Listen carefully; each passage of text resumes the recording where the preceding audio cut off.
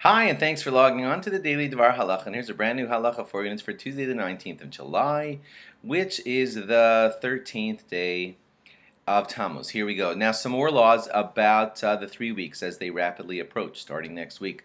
If you have a man who usually shaves his face daily for business purposes and for, that's how it is done at his job, then it would be permitted for that man to continue to shave during the 3 weeks. However, if possible, he should try to refrain from shaving from Rosh Chodesh Av, in other words, the last 9 days of the 3 weeks, if possible.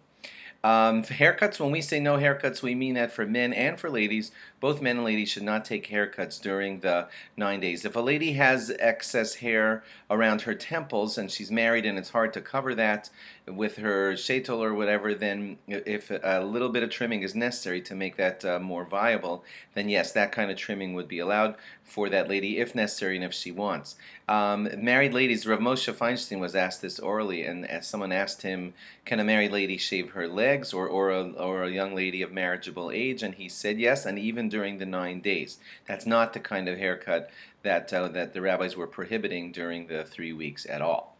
During a bris, the moel, that's the man, of course, doing the actual circumcision. The sandik, that's the man holding the baby during the bris, and the father of the baby. All three of them are allowed to take shaves and haircuts in preparation for the bris.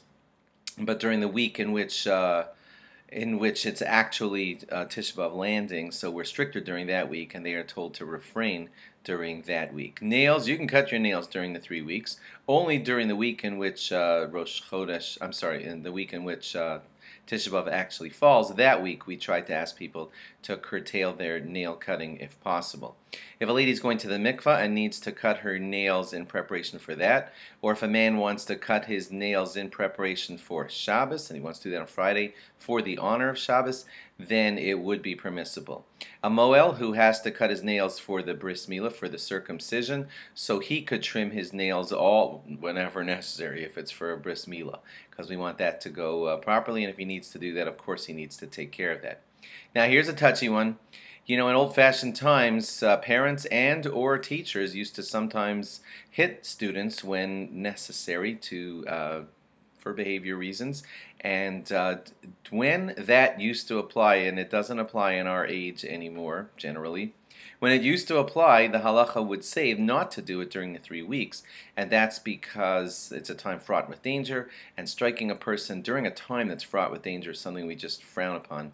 So that would be the halacha. So I guess it's more theoretical because nobody really is hitting their children anymore, not parents and or teachers. But if there would be occasion that somebody would feel that this is the occasion, so then you wouldn't do it during the 3 weeks. Thanks for logging on, and log on again for more. Bye-bye.